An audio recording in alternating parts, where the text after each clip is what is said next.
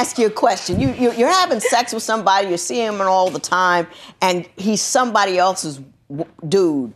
Doesn't that make you feel badly at all about who you are and what you're doing? At first it didn't because...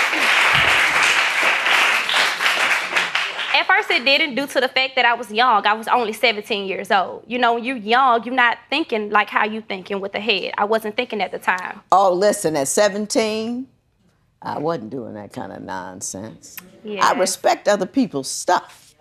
You know, that's somebody else's stuff.